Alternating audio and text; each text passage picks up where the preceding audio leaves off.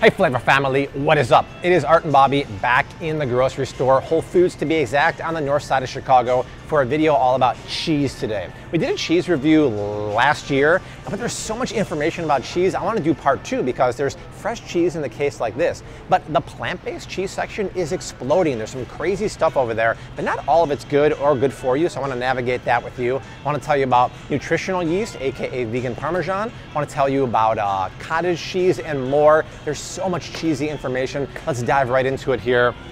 So let's start with something a lot of people don't talk about. It's goat cheese. And I actually love goat cheese because I'm somewhat dairy intolerant. I don't eat too much dairy because it upsets my stomach. Goat cheese does not upset my stomach too much because the cool thing about goat cheese is that the fat globules are smaller and it makes it easier on your tummy to digest. So you can get goat cheese in a log like this, which is great for appetizers and stuff. But if you're a feta cheese lover, look for feta cheese that's made with goat. This is, I think, a cow's milk one here. But look for goat feta. It's just so much easier on the tummy. And we've talked about this before, but what do you guys do when you buy like a feta cheese? Do you buy a block in brine? This is like a brine here. Or do you buy the crumbles like this? Be honest, leave a comment down below, right? The thing is, I know this is more convenient, but if I were to read the ingredients right here, you'll see that there's potato starch. And the only reason they're adding it, they tell you, is to prevent caking. And I understand that, right? You don't want a big clump in there. The problem is potato starch, that we'll talk about with shredded cheese in a second, is bad in terms of texture and meltability. You don't really melt feta as much, but it's gonna have a coating on there that just has that chalkiness on the tongue you don't really want. You really want to crumble it yourself, and it's not that hard. Pick up the block and crumble it in your fingers. You're gonna like it a lot better, and it's cheaper, right? Now, come here for a second, Art. For all my British fans out there, can you please tell me exactly what clotted cream is? I understand you spread it on crumpets like they do here, but what really is it? I mean, the ingredients are just, well, okay, doesn't help me. Pasteurized clotted cream, but is it just like cooked, reduced cream? All my British fans, leave a comment down below, please. Another thing, just a pet peeve of mine, I saw this out of the corner of my own eye. This is mascarpone. Everyone pronounces it mascarpone. There's no R there, it's a mascarpone, and I love it because it's like Italian cream cheese and it's richer and thicker and so delicious, but it's mascarpone, not mascarpone, sorry. I got a little giada there. And then we come over to shredded cheese, something I really don't buy because it's a little more expensive than grating it yourself, but you can pick up any kind of cheese you want here. And you can usually see it through the window here, but in case you can't see it, you just look at the ingredients here and you'll see it's got cellulose. So cellulose is actually wood pulp, totally harmless, right? A little kind of weird to think there's wood pulp in there, but they don't want this clumping into a big mass. This is even more important than the feta because when you have this with cellulose, it does 100% guaranteed affect the meltability of the cheese because that cheese is going to have that coating. When you melt it on pizza or whatever, it doesn't melt as well as just doing like this. Buy the block, do it yourself. It's cheaper and it's going to be a nice even melting. Now, like we talked about in the other video, when I do eat cheese, I make sure it's grass-fed. So something like this Organic Valley, it's expensive, but it's not only grass-fed, but it's organic. It's expensive though, it's $8.99. But the cool thing about grass-fed cheese, you can find it everywhere these days. You can get it at Aldi, Trader Joe's has it. And worst comes to worst, if you can't find 100% grass-fed cheese, this is Kerrygold, right? And it says right here, milk from grass-fed cows, and it is, right? It's like that cow munching away on grass there, but it's not 100% grass-fed. This is 100% grass-fed here. This one's about 80% of the time. Because we've talked about this many times, Kerrygold's in Ireland. Ireland abides by Irish dairy law, so it gets inclement in the winter, and they can't always feed it grass because of the weather, so they do feed it grains. I'm yet to confirm whether it's GMO or non-GMO. Fingers crossed. Once again, if you know, leave a comment down below. I'm hoping it's non-GMO, but still, 80% of the time, I'd rather have this. I know there was a lawsuit against Kerrygold for claiming that. You guys, that's still better than any regular cheese, because when you pick up something like, I don't want to single out any brands, but if this were a conventional dairy cheddar cheese, that's cows that eat an exclusive 100% diet of grains. Not just grains like soy and corn, Monsanto GMO corn and soy, and we really don't want that. Plus, when it's organic, at least it's grass-fed, pasture-raised 4 months of the year. When it's 100% grass-fed like this one, it's only living on pasture, only eating grain. It's better for the environment, the farmer, and for you because the nutritional profile of organic, and better yet, grass-fed cheese is better than conventional dairy. Think about it, it really is worth the money. If you can just go organic, that's a big step up right there. So we look up at other cheeses here, and an interesting thing about something like aged cheeses like Parmesan, I don't see it right here, it's probably around the corner.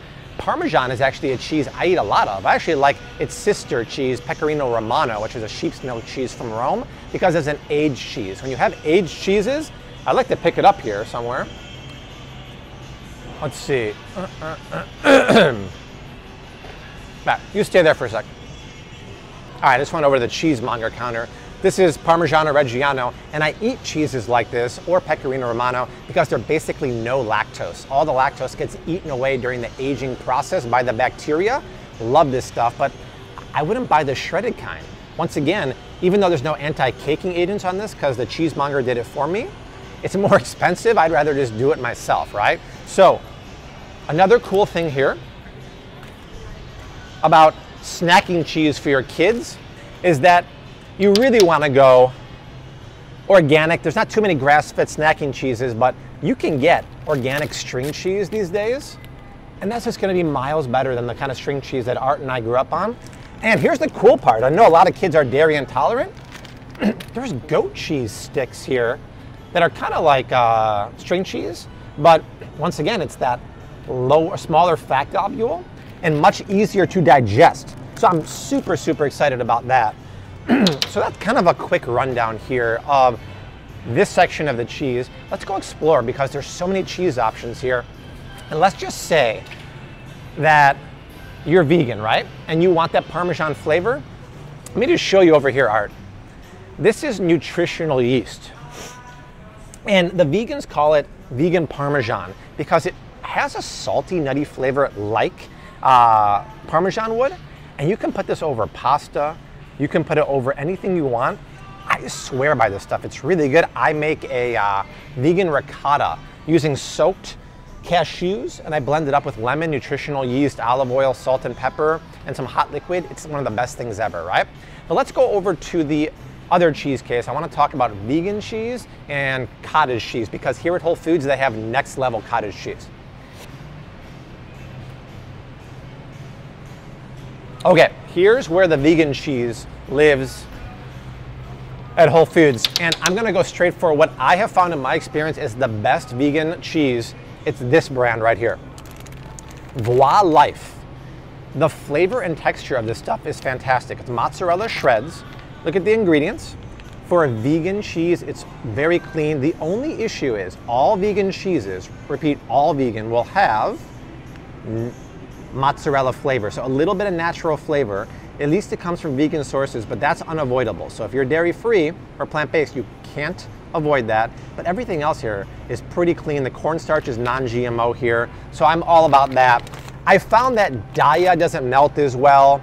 The Follow Heart isn't my favorite. Now I will say, one of the most next level products I've ever seen is Kite Hill ricotta cheese. Oh, where is it? Oh, here it is. This is crazy, guys. Come here. Look at this. This is plant-based ricotta cheese. And what's so cool about it is the texture is just like real ricotta cheese and the flavor is literally spot on.